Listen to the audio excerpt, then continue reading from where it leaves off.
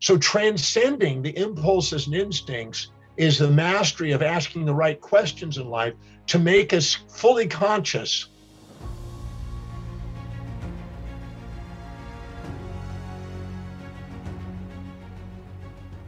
Inside our brain, you have levels of the brain. You have advanced parts of the brain that deal with thriving, and you have more subcortical areas of the brain that are involved in surviving. The areas that are the thriving area is primarily the forebrain and the most outer part of the brain, and it is sometimes called the executive center. It is the prefrontal cortex. And then the survival center, which is a subcortical area of the brain, which is a lower level of the brain, is the limbic system in the amygdala. Some people call that systems one, survival, which where we feel and before we think. We have emotions before we think. We react before we think. And systems two, which is the advanced part of the brain, or more advanced outer part of the brain, where we think before we emotionally react. Most of our lives, we fluctuate between these two. Sometimes we're centered and we're thinking and not reacting, and other times we're non-centered, polarized, emotional, and feeling and emotional before we think. Under emergency situations and survival situations, if all of a sudden some predator was coming to eat us, or we were having to chase some prey to get food, and we feared starvation or fear of being eaten, the more lower subcortical area of the brain comes into line, and it comes online, it gets blood glucose and oxygen, and it fires off with impulses and instincts. An impulse is for seeking and acquiring the food, and an instinct is for avoiding and separating and getting away from the predator, being eaten. So the fear of starvation, the fear of being eaten drive the survival area of the brain, the subcortical area of the brain. And systems one is called fast responding because it has to be fast or otherwise we die. And the other one is systems two thinking, which is slower, which is methodical and contemplative, if you will. It thinks before it feels, reacts. Both are needed in life. But the majority of the time in our life, we don't really have survival activities going on. Although some people have a lot of challenges in their life, and it seems like that, but actually most of the time it's not really life-threatening. It's challenging though. Now, every human being has a set of priorities, a set of values that they live their life by that are unique to them, like a fingerprint.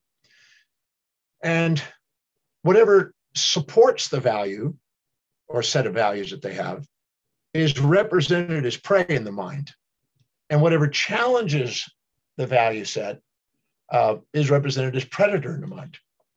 So anything that supports our values represents food, and anything that's challenging our values represents predator in our mind. And we have a whole area of our brain and nervous system, which is involved in the parasympathetic nervous system for impulse and eating, rest and digest, for support, and the fight or flight sympathetic side for, escaping. And we're set up for that, for those emergencies, for starvation and food. But most of the time we have food, we're not in survival, we're in more self-actualized states, or at least secure or states. So we don't really live in that domain most of the time. But certainly when we have the perceptions of something very supportive, we'll imagine it being food in our brain. Our brain doesn't really realize it's not about the prey and predator. Anything that supports or challenges you becomes prey and predator inside the unconscious brain. It doesn't have access to visual information forwardly, but it does have a response as if it is. And it boils everything down to support and challenge or prey and predator. So impulses and instincts are survival responses. And the area of the brain, the amygdala, has connections through the autonomic nervous system into our gut. We have another part of the brain called the gut brain, the enteric brain sometimes called. And it is involved in gut impulses and instincts. And from what's interesting is that gut brain is primarily in the duodenum, the small intestines. And it is involved in, from the small intestines to the mouth, it represents impulse because we want to seek food. And the gut, or the small intestines to the other end, the anus, if you will, the back end, if you will, not the front end, but the back end is involved with instinct. That's why we want to get rid of it and eliminate it. So we have inside a relationship between gut impulse and gut instinct in the amygdala. And many people have confused intuition with gut impulses and instincts. But when we are not under survival, we have thrival states where we're feeling inspired and grateful and loving and enthusiastic, and we're certain about where our path is, and we're present in our life. And we're not polarized in our perceptions, but we're really synthesized and centered. Our intuition has led us there, and we activate the prefrontal cortex, as I said, the executive center, not the desire center of the amygdala. And that's connected to our heart. Through the same autonomics and hypothalamic pathways, it affects our heart. The intercardiac area of the heart becomes synchronous, and we have an open heart. So if we balance our perception, we open the heart. If we imbalance our perception and see positives without negatives or negatives without positives and have impulses and instincts, we feel it in the gut. And so we have gut impulses and instincts, or our intuition takes us into being inspired and opening the heart. So one is systems one, as I said, for fast emotional reactions and survival, and one is systems two for executive function, wisdom, and love. So we have the capacity to listen to below the diaphragm into our gut and have survival responses, or listen to our heart and have thrival responses and be inspired by our life. But it all boils down to our perceptions. So let's really think this through now. If you perceive something and it supports your values, and you perceive more conscious upsides than downsides, you're conscious of the upsides, unconscious of the downsides, conscious of the positives, unconscious of the negatives, conscious of the pleasures, unconscious of the pains, conscious of the advantages, unconscious of the disadvantages. And you have a subjectively biased interpretation of this event that you think is supporting your values. Your gut impulse is going to come online. Your parasympathetic nervous system is going to come online. You're going to get ready for rest and digestion. You're going to want to eat it and consume it like it's prey, and you're going to want to consume it. And that's your impulse center. And if all of a sudden you perceive something, because it's all perception, the quality of our life is based on the perceptions we have about our life. If we perceive more drawbacks and benefits, more disadvantages and advantages, more negatives and positives, more pains and pleasures, we're conscious of the downsides, unconscious of the upsides. We then activate our sympathetic fight or flight response, and we have an instinct to avoid it, to protect ourselves. And we close off. When we open up, because we want to take it in, and when we close off, we want to avoid it.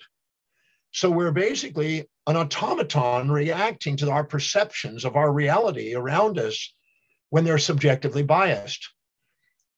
Now, there is no event in life that's positive without negatives or negative without positives. All events have a balance of yang and yin, but we don't see it.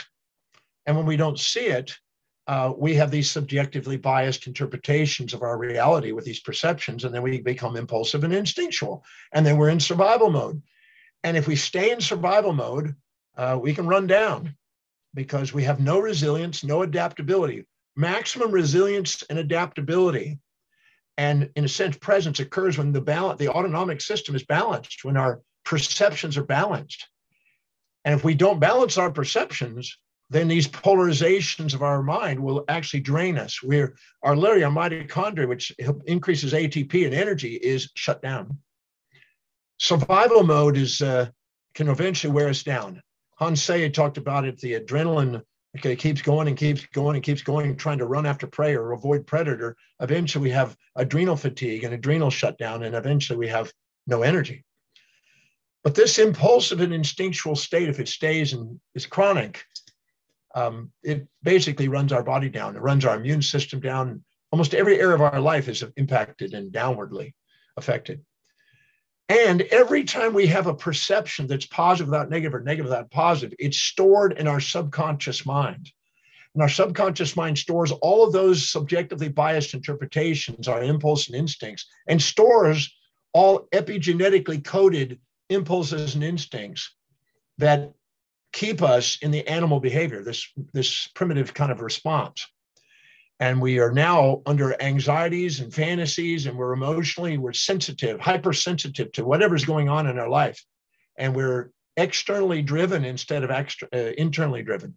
Because anything we infatuate with occupies space and time in our mind. Anything we resent occupies space and time in our mind. And we're literally run extrinsically. And we feel like we're kind of a victim of our environment all the time, instead of a master of our destiny. We're living in a sense survival and by duty responding to external circumstances because we've taken a stance that that's positive or that's negative. And the moment we take a stance that something's positive without negative or negative without positive, we're in victims of circumstance. The moment we actually are accountable in our perceptions, take a moment to reflect, not deflect information. Because if we're infatuated with something and looking up to it, and we minimize ourselves and are too humble to admit what we see in them is inside us, we have a deflective awareness, we disempower our life, and we have that thing occupy our mind. And if we resent something and we're too proud to admit what we see in that inside us, again, we're disowning the part, and each of the disowned parts are disempowering and draining us because we're not embracing all of us. We want to be loved for all parts of us, but we're not embracing all parts of us. We're denying parts of us because we're too humble or too proud to admit what we see in the things around us or inside us. And this is all stored in the subconscious mind. We're all there reacting and responding to anything that reminds us of these same situations. Anytime we see a positive without a negative, it's stored in the subconscious mind, and anything that reminds us remotely of that will trigger that same response. And we're vulnerable, and we can create addictive behaviors that way, or anything that's challenging us more than supporting us. And we see negatives without positives. It becomes now a subdiction, if you use that term, an addiction or a subdiction. And we're now in a saying anxiety disorder because anything that reminds us of it, we got this anxiety going on. So we have fantasies and anxieties running our life. Fantasies and nightmares running our life because of these stored imbalances. So as long as we have these polarized perceptions, we're basically externally driven and we're not in command of our life. So the question is how do we transcend that, return back to the executive function? The purpose of the executive function is to dampen the polarities and govern and mediate and bring those into balance and return us to balance. The brain is a homeostatic mechanism trying to bring the autonomics and physiology all into balance. In fact, every symptom in your body is a feedback system to try to get you back into balance, but it's misinterpreted sometimes. And because of that, we don't realize that it's actually part of our wellness instead of our illness. But we've been so programmed that certain symptoms are illness instead of actually a feedback system guiding us back into our authentic self, our well state. But the second we balance our perception, by asking new sets of questions. What's the downside of the thing we think is up and what's the upside of the thing is down, and bring our perceptions back into the mean, the balanced state, we immediately get the blood glucose and oxygen going into the forebrain.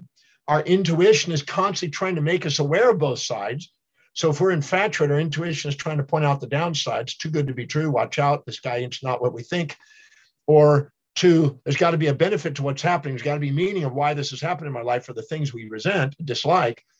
And it's trying to homeostate us back into balance. And our intuition, which is not our gut instinct, don't confuse the two. Our intuition is a negative feedback system bringing us into homeostasis to try to bring the executive center, the authentic self, the full balanced state into operation. So we have a poised state where we think before we act.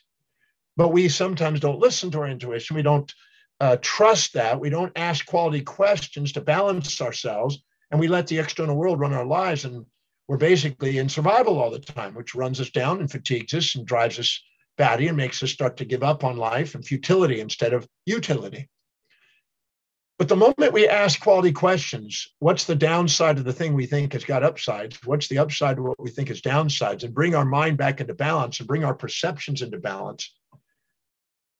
Not only does our executive center come online and our prefrontal cortex get blood and glucose and oxygen, but our heart opens and we get inspiration in our heart.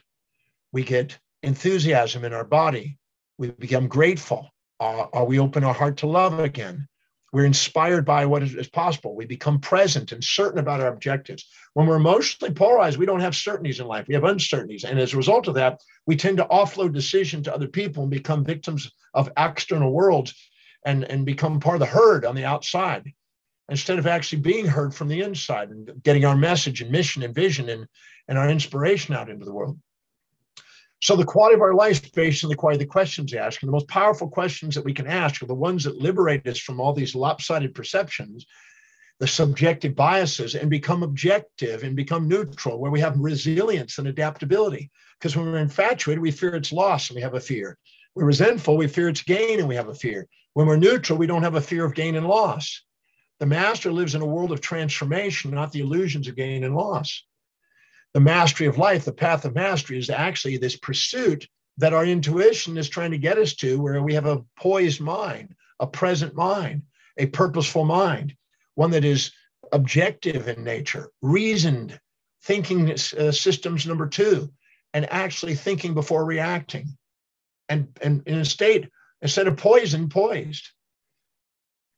The moment we ask the right questions and liberate ourselves from those emotional subjective biases and become objective in our awareness and see what is the mean between the polarities, the excess and deficiencies of positives and negatives, and start to see things as they are, not as we subjectively bias them to be. Because there are no events that are left or right or good or bad or positive or negative. They're just events. And we, with our minds, subjectively bias them and make them positive or negative or good or evil. And we get caught in moral hypocrisies, trying to escape one and get the other. You don't need to get rid of half of yourself to love yourself. You don't need to go and get only one-sided to love yourself. Both sides of you serve. And when you see both sides and embrace both sides of yourself and others and life and the events in your life, you liberate yourself from a lot of the draining, and your fuel and energy goes up. And when you're in that state, you're not narcissistic looking down at people, putting people in pits. You're not altruistically looking up at people, sacrificing for others on pedestals. You're actually back into equanimity within yourself and equity with other people. And you have a sustainable, fair exchange relationship with people. And you have utility instead of futility. And you thrive instead of survive. And you start to be inspired by a vision. That prefrontal cortex is connected to the occipital region, the V5, V6 of the occipital region, where visual associations are. And we become more illuminated by a vision of possibility, and we flourish instead of perish, because our amygdala doesn't have access to that visual system. So we lose our vision in futility instead of utility with an inspired vision. So transcending the impulses and instincts is the mastery of asking the right questions in life to make us fully conscious. Because when we're conscious of the upsides and unconscious of the downsides, unless we ask the question, what are the upsides? Or if we're conscious of the downsides and unconscious upsides, unless we ask questions, what are the downsides or upsides, we're not going to have a balanced orientation. So that's why the quality of our life is based on the quality of the questions, and the highest quality questions are the ones that bring equanimity to the mind and liberate us from the emotional impulses and instincts of the animal brain, the little amygdala down below, and to lift us to live by our free prefrontal cortex. And that's where we get inspired with a vision.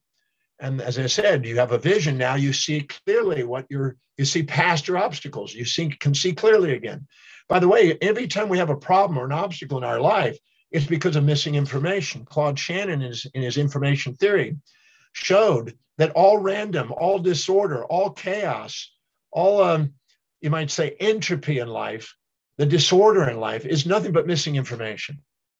It's not knowing how to do it. And whenever we do, and we divide our consciousness into conscious and unconscious halves, we're not fully conscious. And we're not fully conscious, we're missing information. But once we see the information, ask the right questions, and become fully conscious, we liberate ourselves from the impulses and instincts that make us live in survival. And I'm a firm believer. I've had the opportunity to teaching the Breakthrough Experience program, which is my signature program, for years, 33 years plus. I've seen people with every imaginable event that they think is something that they're elated with or infatuated with or highly depressed with and resentful. I mean, torturous, ecstatic events in their life that they've labeled, that they haven't seen the balance to, that runs their life. And by the way, irrespective of space and time, anything stored in the subconscious mind is going to continue to run your life until you bring it into full conscious, balance it, and liberate it. I mean, I've seen people that are still angry 70 years later over something that happened 70 years earlier because they haven't seen a balance to it. And they're running the story. And you become this, you create this narrative and story of your life that you think is real. That's not. It's a false narrative about your life. You become victim of your history, all that, instead of actually seeing things and going, thank you. Anything you can't say thank you for in life and aren't be grateful for in life and don't love in life and don't be inspired by in life and aren't enthused about in life and are not present with and can't be present with it and trying to avoid it or seek it all the time, runs your life. And it's going to run your life until you appreciate and love it, basically. So what happens is if you want to transcend the impulses and instincts, it's simply asking the right questions and getting into the forebrain and getting into the executive center active and get back into reason and get into thinking before emotionally reacting. Because in fact, the things you think are really survival oriented are just your own subjective biases. They're not really threatening in most cases. We think they are, we give them power, but ultimately everything is on the way in life, not in the way in life, unless you're truly in a car crash or these kind of things. But these are this is only seconds in our life compared to our whole life. And they're real. In those cases, you need that amygdala. Thank God you've got that amygdala for those emergency situations. But that's not 99% of your life. And so 99% of your life, if you get used to just running the story and narrating yourself into subjective biases and having unrealistic expectations that aren't met, being angry about life and creating cytokine storms in your physiology and immune depressions and things, then no wonder you're going to be giving up on life and frustrated on life. That's why it's about the quality of your life is based on the quality of the questions. Now, I've spent the last 50 years of my life studying human behavior and doing what I can to try to help maximize human awareness potential, to help people live extraordinary, inspired, and magnificent lives in all areas of life, spiritually, mentally, career, financial, family, social, physical. I've delved into every imaginable thing that can help people empower that. And I'm certain that the quality of your life is based on those questions. And I've been accumulating questions all along the way, because if somebody says, you know, why is this happening to me? Instead of how is this, what's happening? How is it helping me fulfill my mission in life? One question makes you the victim. One question makes you empowered. How can I afford to do something? Instead of how can I get paid handsomely to do what I would love in life? The quality of your life is based on those questions. If you ask amazing questions, you get an amazing life. So I've set up hundreds, in fact, thousands of questions that I've accumulated over the years to help people navigate through the missing information, to help them see a transcendent awareness where they actually are not, they have an overview effect. You know, when astronauts go into space and they go up into the farthest reaches of our atmosphere and they look back at the Earth, they can't judge it. They just love it. There's no judgment. It's a celestial perspective and they feel love. It's almost like an unconditional love, a broad-mindedness where things are neither positive nor negative, and they're graced by it. And they have an awe-inspiring eureka moment, which is what happens when the autonomic nervous system comes into balance and you have a synchronous brain firing and a gamma burst in the brain of EEG waves. Then you see things from a eureka, awe-inspiring, aha, and you're going, thank you. And that's why the executive center is often called the gratitude center. But when you're not and you're in judgment and you're narrow-minded and down in the underview effect, and you're making things black and white and very fundamental, you're going to be non-resilient. You're going to be fearing the loss and fearing the gain of things. You're going to be basically living in the terrestrial world, the world of trial. And you're basically in the underworlds, the hells, if you will, the bowels of the underworlds instead of the heavenly view of the sky. And I believe that our broad-mindedness is essential. And that's why quality questions that broaden the mind and make you see both sides of things liberate. There are no positive or negative events in life until we choose to limit them to being so. There's always yin and yang and yin in events. And willing to go through and find them is the key in mastery. And so that's what I spent the last 5 decades working on, helping people do that. I teach a class called the Breakthrough Experience, which is a double 2-day weekend experience for most times. Sometimes I do it during the week, but most of it's during the weekend. And I do whatever I can to help people find out what their highest value is, where they're objective. Because when you're living by your highest values, your self-worth goes up, the blood glucose and oxygen goes to the forebrain, you become more objective. If you try to live by lower values, which is because if you're trying to subordinate to people around you, you activate the amygdala and you're back into subjective bias reality. So the key is to basically live by priority, delegate lower priority things, stick to what's most meaningful, Go after what's inspiring to you. Fill your day with high priority actions. You're less likely to be in the amygdala, more likely to be in the executive center, more likely to see both sides of things, be able to embrace both sides, and you'll love yourself, you'll love the people around you, you'll love your life, you'll love your goals, your real objectives in life, not fantasies that you'll be searching for and then feeling that your life's a nightmare because it's not matching a fantasy. I've always said that depression is a comparison of your current reality to a fantasy that you're addicted to. And the nightmare is the subdiction that you're trying to avoid because you're fantasizing about this addiction. I just wrote a blog on the addictions and subdictions that distract us with impulses and instincts. But the second you go and ask quality questions, as I mentioned in the breakthrough experience, I've developed a method called the Demartini method. That method is nothing but questions that you ask yourself to transform the apparent chaos that you're perceiving in survival and to get you into thrival mode and see the order. There is a hidden order in your chaos, and it's available to you if you ask the right questions. And so I designed those questions to liberate people from the baggage and bondage that they get trapped in that weigh them down and drain them in their amygdala for those fight or flight responses and rest digest responses of instincts and impulses, so they can get on with their life and live intuitively and inspired, pursuing a mission in life and not be caught in these passionate frenzies. And the moment they act those questions out and identify those answers and answer those and be accountable, accountable means balance your brain, and all of a sudden do that, they're freed. I would say there's nothing your mortal body can experience that your mortal soul can't love and liberate. There's nothing you've been through in your life that's ecstatic or traumatic that can't be brought back into equilibrium and wake up equanimity. Equanimity is a state of grace. It's a state of spiritual awareness. It's the state of equanimity where you're equal-minded. You're not exaggerating or minimizing yourself. You're equal to other people. You're not judging them, putting them in pedestals or pits. You're putting them in your heart. You wake up the heart. You feel utility because you're now in a sustainable, fair exchange mode in relationship to these people. So that's why in the breakthrough experience, I teach the Demartini method to ask you very precise questions, a science on how to liberate those emotional baggages that you're carrying around that are stored in the subconscious mind that are weighing you down, that are causing these impulses and instincts, which means you're externally run instead of driven.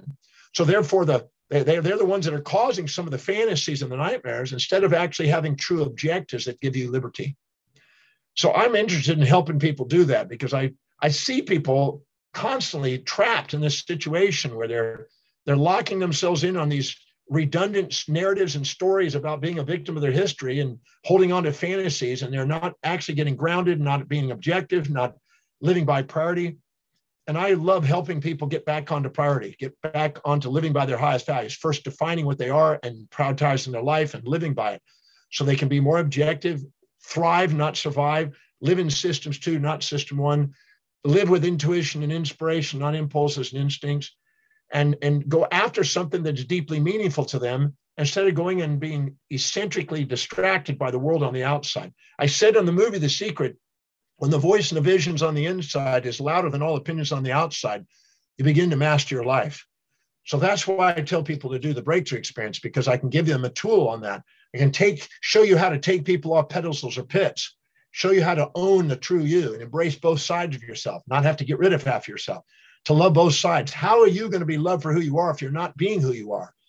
And show you how to actually be that individual, love that individual, and give yourself permission to go and pursue what's really important to you in your life. And show you how to manifest things, because your innermost dominant thought becomes your outermost tangible reality. And your innermost dominant thought is an expression of what you value most, where you're most objective. So I tell people to come to the breakthrough experience so I can give them those tools.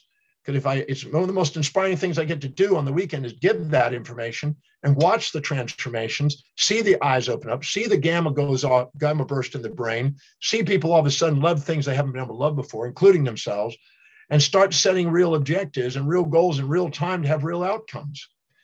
So if that's of interest to you, and let me give you an opportunity to go out and do something amazing with your life. If you've been sitting there frustrated and tied down and locked down and feel like you're stagnant and you're not getting where you want to go in life, please let me help you, because I love watching it. The most inspiring thing I get to do in my life is to help people transform the obstacles in their life and to help them liberate themselves to get on with their mission and do something extraordinary and not be bogged down in the impulses and instincts. You don't need to be in survival all day long. Occasionally it does occur. but that's not how you want to live your life. You want to live your life self-actualized. You want to be in thrival mode. You want to be in the forebrain. You want to be at the forefront of your life. You want to be leader, not a follower. Not you want to superordinate instead of and ordinate instead of subordinate your life.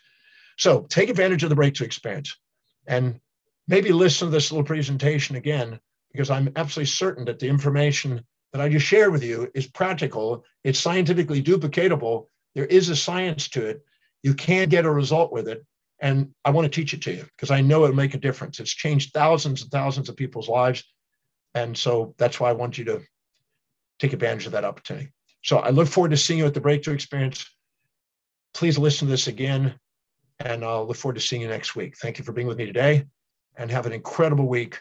But please mull over this information because I know that this information will help you come to the breakthrough experience so I can actually show it to you, teach it to you so you have it for the rest of your life.